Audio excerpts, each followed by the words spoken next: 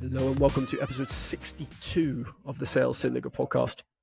And we're going to be talking about something called cosmic communication, which sounds a bit out there when you don't know the context behind it. This is the Sales Syndicate podcast and not a scientific podcast that you've randomly tuned into, because it kind of does sound like a space themed conversation topic, but it all makes sense. But it's essentially helping us communicate better in any life situation or circumstance.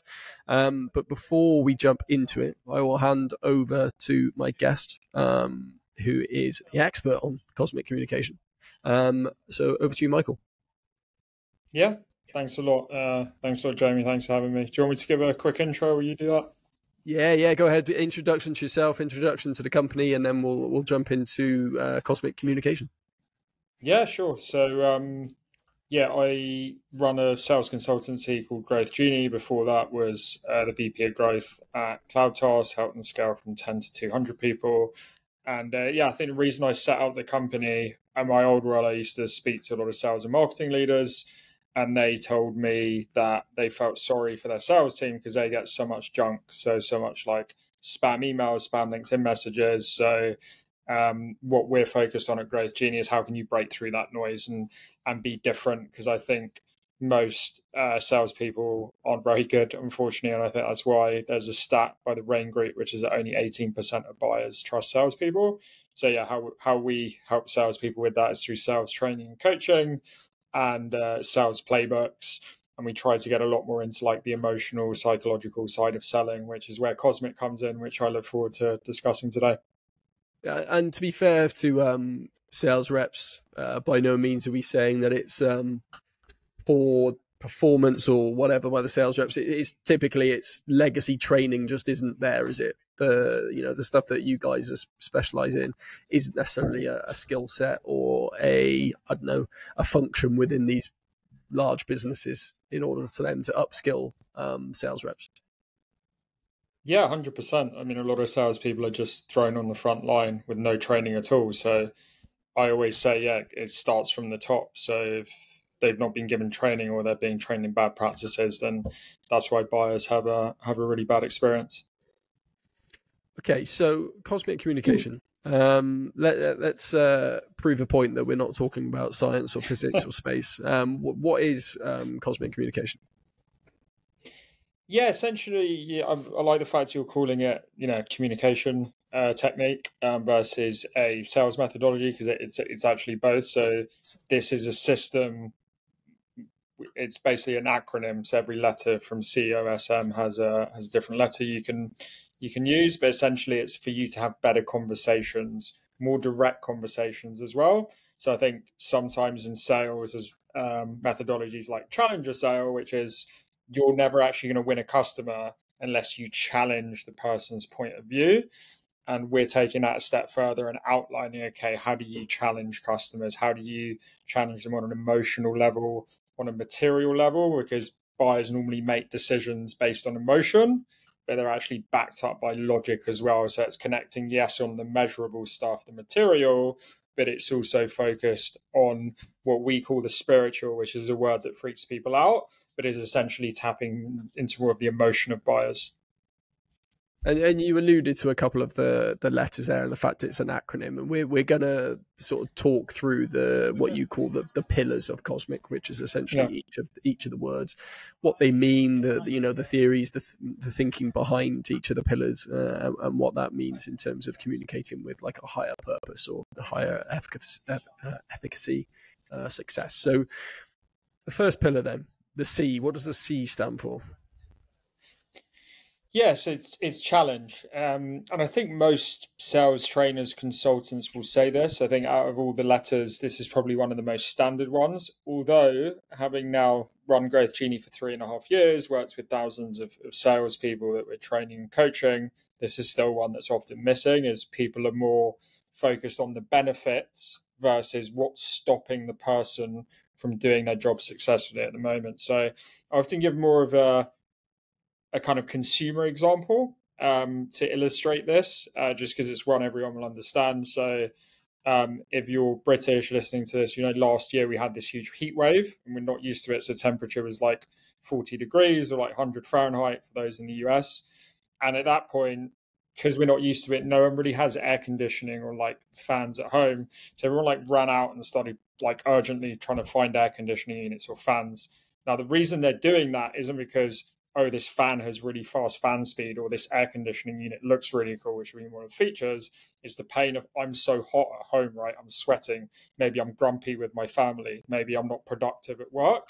So it's that pain that's creating that urgency for them to go out and buy a fan or an air conditioning unit. So that's often the example that I give there.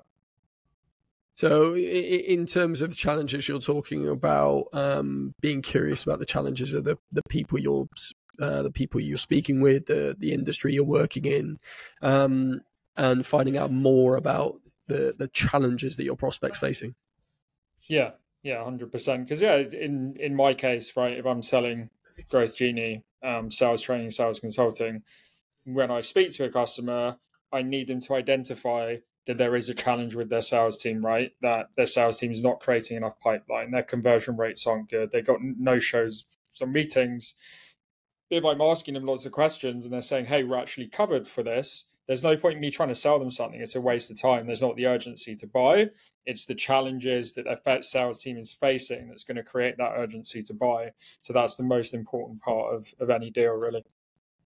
Now, in terms of stats to sort of, I don't know, reinforce the fact that it's better to sell to a pain rather than, like you said, a feature or a loss aversion. What do you have any facts for that? Yeah, there's actually a stat. I think it's, and I found this from Gong, but I think Gong got it from another study. So I don't know exactly what study it is, but buyers are 3 times more likely to buy because of loss aversion versus gain. And again, the fan is like a good example of that. It's I'm really hot, like I'm uncomfortable, I'm going to go out and buy it. Yeah, there's a guy who's he's left now, but he was a product marketer in the business, and he used to, I think he called it like the stone in your shoe sort of theory of it's easier to sell to someone who's got a stone in their shoe than it is someone who doesn't. I can't remember his exact like phrases, but yeah, same thing. Yeah, that's a really good example. Like I like to run, and I've got these running trainers, Vivo Barefoot, and I'll typically go out and get new ones when these ones are like really worn away, and it's like damaging my feet running in them. Versus they just bring out a new product line, and I'm like, so what? Well, I gotta say, doing proper running in those barefoots must be interesting to start with. It must be quite sore to start with, right? Yeah, we're getting a bit away from sales, but yeah, I read a book called Born to Run, and it talks around how the human foot is one of the most amazing things, and we were actually we evolved not because we were the fastest species, not because we were the strongest species, but because we had the most stamina. So back when we were hunter gatherers, we would like run down animals, and then after 20 miles they would just collapse. So this whole like marathon running is something we've been doing, going back thousands and thousands of years. And because of that, the human foot evolved like that, and we used to run barefoot. And over time, we've got these like really big heels for like trainers, and they went out to Kenya and Ethiopia, even there's a place in Mexico, and they realized a lot of like the best long distance runners in the world, they were like wearing sandals. So actually, I think even Nike and some other companies have picked up on this in the last years, and they've got like thinner soles. But yeah, the ones I use are pretty much like no sole at all. These ones called Viva Barefoot. But as you said, when you first do it, it takes a bit of time to get used to. So if there are any runners listening to this, don't go from having thick soles to having no soles and then running like 10 miles, do like 2-3 miles to start. So that's how I did it. I kind of broke into it. Yeah, no, the only reason I asked is because I'm into fitness in the gym and things, and I see people wearing the barefoots, and I've always wondered what they're like to wear initially, like, as you get used to it. I can't imagine it's the most comfortable thing in the world running on concrete for 10 miles with them to begin with. Yeah, not the start for sure, yeah. But anyway, back to Cosmic. So the second letter then, the O, what does that stand for? Yes, the O is one of the interesting ones, which is open. So the the thing I always talk about with this, to give you a story before I explain what it is Superman in the 70s. People stopped buying Superman comics. And the reason was that they basically made Superman like completely perfect. So he had all the superpowers and no one could really defeat him. And it actually became quite boring because people don't really buy into perfection. So they introduced this thing called kryptonite, which was his like Achilles heel. And suddenly there was a thing that could defeat Superman. And then he became more popular and people started buying the comics again. Now, the reason I talk about this is sales is no different in that like people do not buy perfection.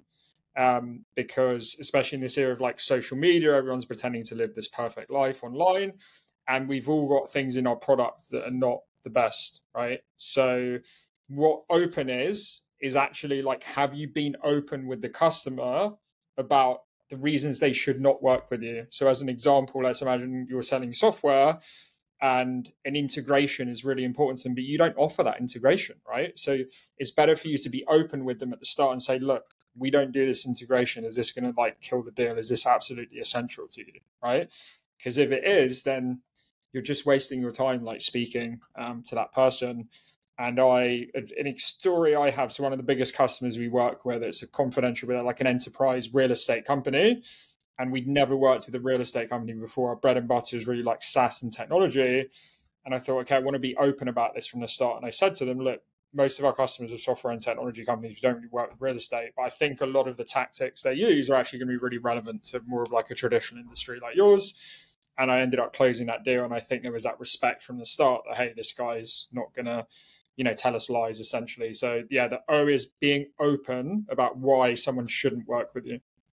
So addressing objections head on, or at least bringing up the objections before the prospect sort of asks about them. Yeah.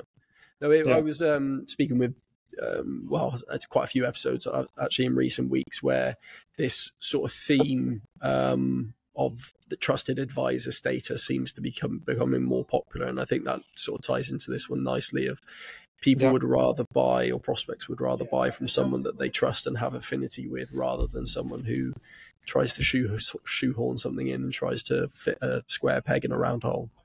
Yeah, 100%. Now, in terms of the sort of obstacles that you are fairly common in terms of ones that you would tend to bring up more often than not, is it geographies? Is it company sizes? What sort of objections would you look to bring up early on? Yeah, geographies could be one. Let's imagine you like a German speaker in the customer service department is like absolutely vital, and you don't have German speakers. Like, let them know from the start, or even as a company, maybe you want to win the deal, have a conversation internally. Can we hire German people for this client? If not, that's it. Open, just say it can't be done. So that's an example.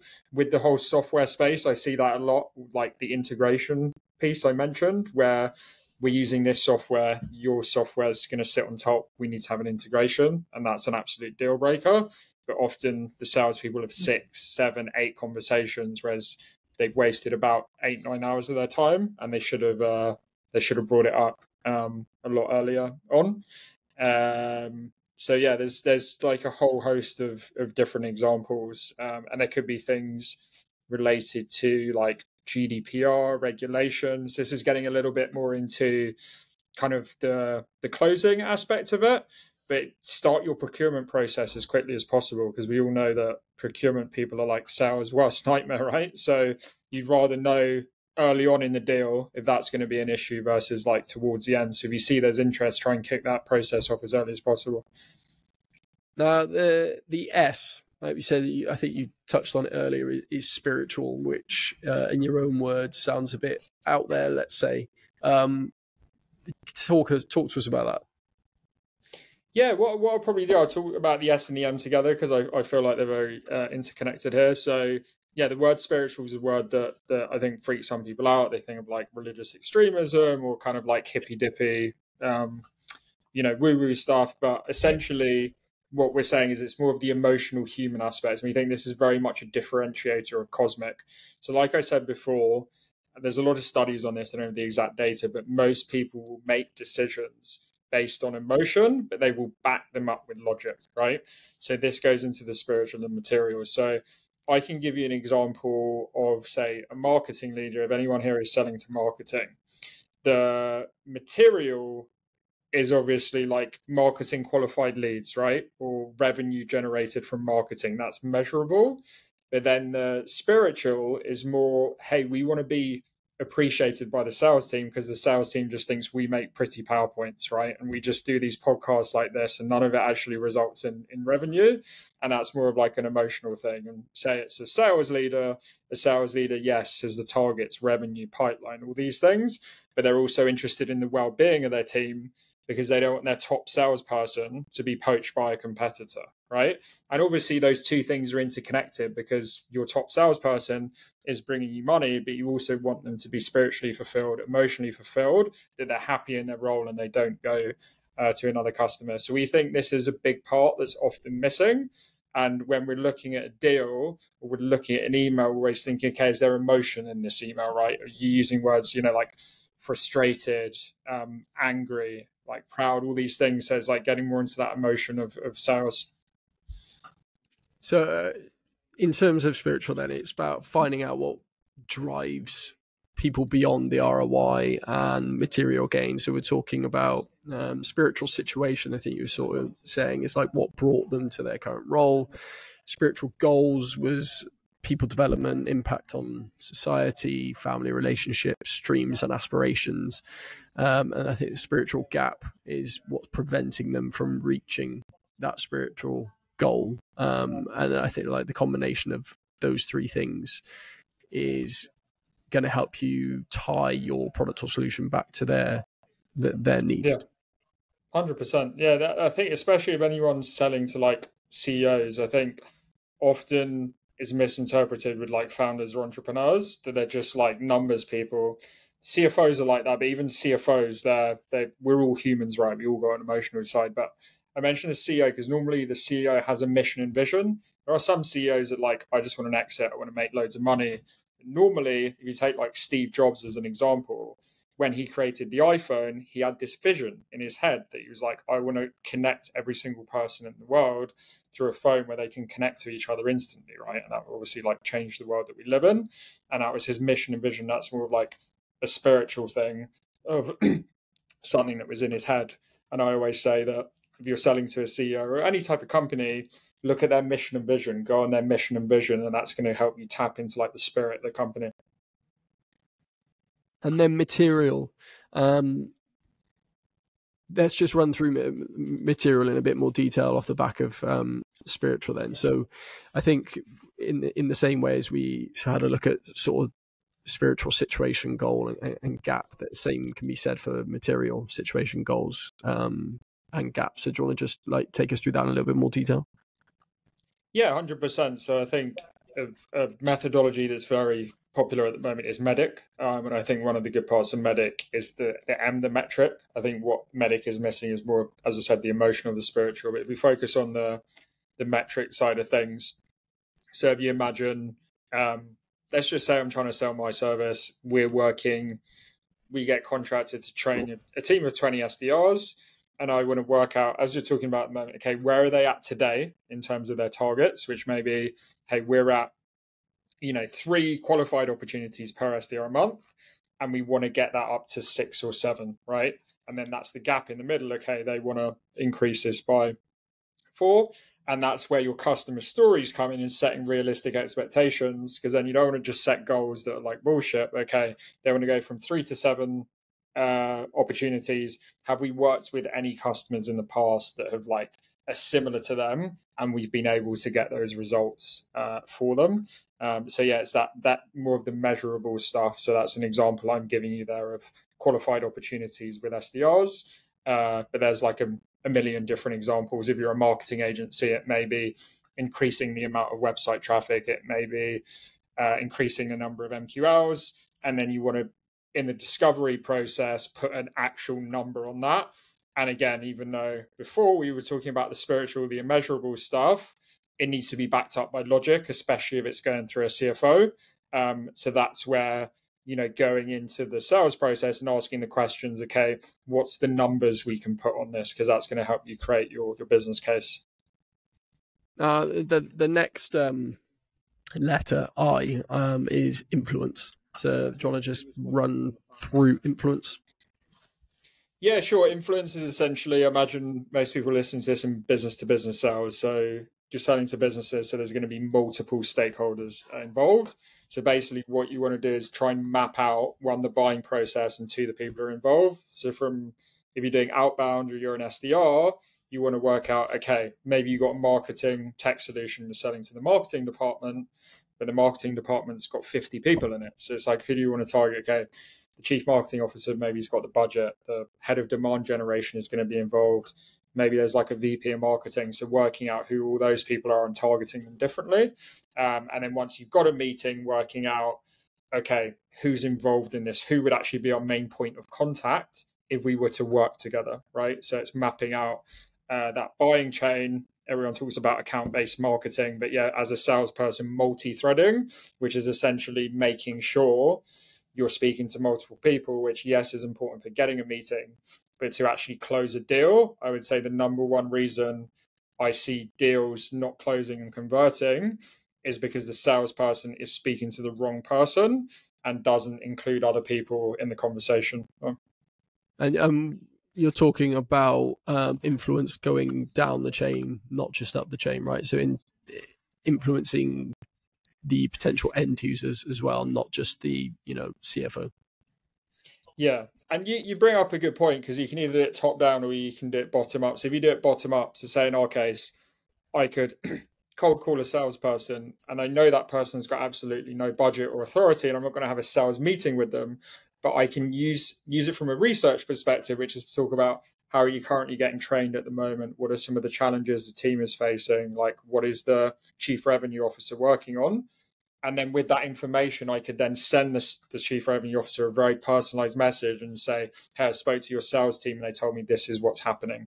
So you can do the bottom up approach as well, more from like a research perspective. And then the last letter, C, stands for cost. So what are we talking about from a communication point of view for cost? Yeah, I think in the deck I sent you we actually changed this to consequence. Previously, it used to be cost of inaction, which is related to it. But the two C's are related to each other. So with the challenge, so let's go back to the fan example. What's the consequence of you being hot? And I mentioned this before. It's maybe you're grumpy with your family. Maybe you're not working very productively. So normally where this will come in, if you're a good salesperson, once you identify the pain, then it's like, okay, what's the consequence of that? Why is that happening as well? So if we go to let's say the example I gave earlier around the sales team are like below target, what's the impact of that? If you don't get to your target, do you not get your next round of investment, right? So the C is the consequence, which is the impact of the challenge.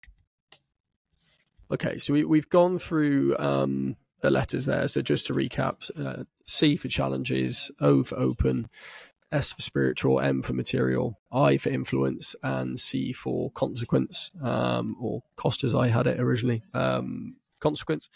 Now, in terms of like how a seller would fit into Cosmic, or how they go to use it then. So like challenges, it's about not only like it's not just the buyers that have challenges, is it? Like the sellers also have challenges. So it's asking yourself questions like, what will prevent me from winning this deal, or how will my ego get in the way? And then from your buyer's perspective, it's like what, or from a company perspective, it's like what challenges do you face as a company? Yeah, exactly. Yeah, you bring up a good point. So there's basically two levels of Cosmic we look at. So the Cosmic I've ran through is more on the buy side, but you also have the sell side as well, which is really useful for managers, right? So when you're doing a deal review with challenges, say, what do you think is personally going to stop you from winning this deal, right? What are like some of the problems you're going to be facing? It could be, I'm going on holiday next week, right? And then it's like, okay, let's delegate that to someone else. Or going to this ties in a bit to the open part, or we need this integration, but we don't quite have it yet. Is the product team going to bring that in the next few weeks.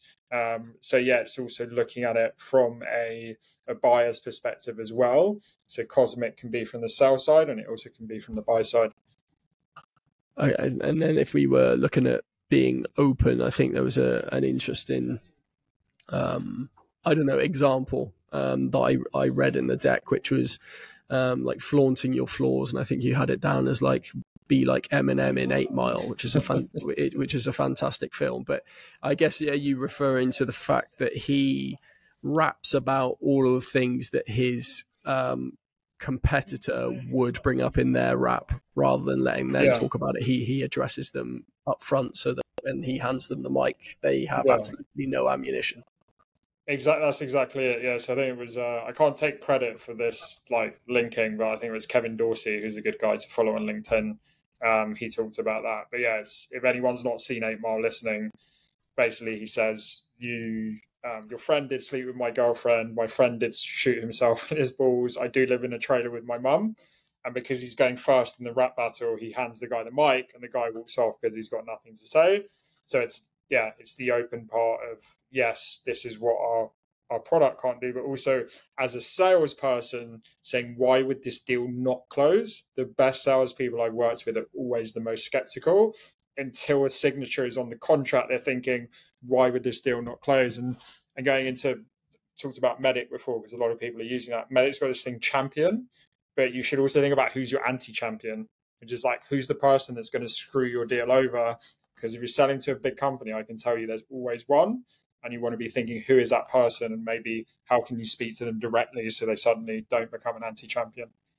I think I was speaking to Jack Nico. I'm sure it was Jack Nico I mentioned it. It was almost like one of the things that has worked well for him is he asked a question of like, right, who do I need to be wary of in terms of blockers? Who is gonna be, the red tape in this deal? Who do I need to convince most because they're going to slow things down? And that's a question that most reps are probably a little bit afraid of asking, because they think, oh, well, if I don't know who they are, I can just avoid it and bury my head in the sand, which I think is, I think that in its own right has a name. It's called like an ostrich behavior or something. It's like burying your head in the sand and, hoping. Yeah, for sure. Yeah, you can ignore it. Okay, so that in terms of spiritual, then from like the seller's side, then it's not just like it's outside of the revenue for the company. It's like how will the deal potentially impact your mission, you personally, in the world around you. So is that more of like, is the deal going to come back and bite you in the arse because it's the wrong deal? Is that what we're talking about? Yeah. No, I'll put my hands up and say I've been this person of like, I've sold a deal that I knew in my heart wasn't quite right because we can deliver on it, and then it's a pain in the ass for your customer service or customer success team. It churns. So I was thinking, is this long time a really good fit? Because we can really have a positive impact on people. Going back to the iPhone example, you could sell like a knockoff iPhone that doesn't have certain functionalities, and then the buyer is going to be really pissed off. Whereas like what Steve Jobs did when he created it, he was like, I want to make this really easy to use. And if it wasn't really easy to use, people wouldn't be like using it all over the world. So yeah, it's thinking, can this be a really like long-term deal? And often you have deals that are like, even we've done a lot more enterprise selling recently as we've evolved as a company. And often actually, even though we work with enterprise companies, we start with a very small deal, right? It's not even that profitable for us, but I know impact could be huge eventually, right? So it's like thinking more long-term versus short-term and being a transactional salesperson. And I think, like you said previously, material is quite tightly linked to spiritual, because from a seller's point of view, then it's, will the deal be profitable for the company in the long run? Is the deal size worth the invested, I don't know, customer success resource, whatever? Is the deal worth it from resource from like support and all those sorts of things? How does this deal sit in the pipeline compared to other deals? Like, how does it stack up? So it's having a bit more of being a bit more mindful of the potential life cycle of every single deal. Yeah, 100%. And I think I remember a couple of years ago I was coaching a client, and a lot of the salespeople would like instantly go in with like 10,000 pricing. That was a minimum deal size. And I kind of knew on the back end that those deals would actually lose the company money. Yes, if there was an upsell they could make, but a lot of the companies they were selling to, it was like, that's not how they were pitching it. But again, I think that was on the C level at that company to really be talking to the sales team and being like, these 10K deals really aren't what you should be going in with. This is like the very minimum thing we can do as a pilot that can then go into something else. But there was that lack of attachment, I think, from the strategy of like the types of deals the board and the C level wanted coming in versus like what the salespeople were selling. Then influence from the seller's point of view then. So how much influence do you as a seller have over the buyer? Like, is there anyone else from your team that you can get involved to help influence more? So I guess that would be, can you get your product team involved? Can you get technical team involved to try and help the process move along? Or who from your network? So network in terms of, are we talking there of like people that are reputable and would back you up in terms of your authenticity as a seller, or are we talking about people from your network who already use the tool? Yeah, it could be both. So yeah, if you've got references from customers, that's always great. Yeah, if you've got, you know, partners of yours like within your network, you've got a big brand. And then, like you said, if you can actually get people from your team, a lot of the time can come in on a deal and help you sell. So that, and think about who's the buyer persona that you work with, right? So if you're selling to like heads of product and you've got a head of product, get them to come on and they can kind of, you know, talk shop and brainstorm as well. That builds in some credibility. So yeah, I think there's a lot of like creative ways of how you can get your own team involved. And again, maybe you've got someone that lives in the same location as this person. Now everyone's, you know, in different locations. We live in a more international world. So yeah, try and get a little bit creative in terms of like who else you can involve in the deal. Because I do think a lot of salespeople, like they work in silos, whereas the best salespeople I've trained and coached, they're working as a team with the rest of their company and their network. And I think the last one, consequence or cost, I think we kind of cover those in the other ones, but it's like in terms of the sellers, like how much of your time will you have to invest into getting this deal across the line? How much of your company's time will be taken up in onboarding them and managing them on a monthly basis? And then overall, how profitable is the deal for the company? Like if it's a 2 to 3 year return on the, you know, that deal size and your average churn is 15 months or whatever, then you're not making any money on it. So taking a bit of a step back and thinking broader in terms of profitability of every deal. Yeah, 100%. Because I think it's thinking a bit more like a leader would think, which is as a salesperson, you have to be respectful of your time. And actually often managers and leaders, they're thinking more of the salesperson time than the salesperson themselves. So it's like, if you're spending 15 hours a week working on this deal, but it's a very low average deal size, and there's another deal that's only taking 5 hours of your time, but is like 10 times the deal size, then probably get rid of that deal and think, okay, how can I get more of these enterprise deals that are only taking 5 hours of my time? So you've got to be, we work a lot on mindset with salespeople. And the thing we always say to them is, reach out to your buyers like peers. Don't reach out to them like, you know, they're senior to you and they've got all this money, etc. Reach out with purpose that you feel like you can genuinely help them, and then you respect your own time as a seller. Yeah, no, I think Jen from Lavender said a similar thing. I think in terms of what Lavender as a company preached, that you should talk to prospects in the same way you would talk to person sitting next to you at work or your partner even, or check the last email that you sent internally, and that's how you should speak to people externally. And I think it all sort of aligns, doesn't it? So in terms of, right, so Cosmic from a buyer's point of view and Cosmic from a seller's point of view, there's a certain harmony of each of the core pillars. So from the challenges perspective, it's your challenges are not too great in order to solve theirs. From being open, it's you are open with each other about what would prevent a partnership or what would concrete a partnership. Your spiritual material goals align. You are able to influence throughout that pipeline. And then the financial and time cost is aligned for both. So they want a good deal, but ultimately, if you don't have the time and you're not making any money, then it's not going to align. Yeah, it's pretty much bang on the money. So yeah, and I think there's a lot of hypocrisy in business as well, right? And I think because often these things aren't related, and again, like I said before, like I've sold deals before that have not been good for customer success, but kind of deep down I knew. But if I looked at more of that, like, you know, spiritual, even oftentimes it's material as well, and I'd thought of it and I'd gone through this process, I would have been like, no, okay, this isn't a deal we should sell. Let's, you know, move on to one that does have more of a cosmic fit.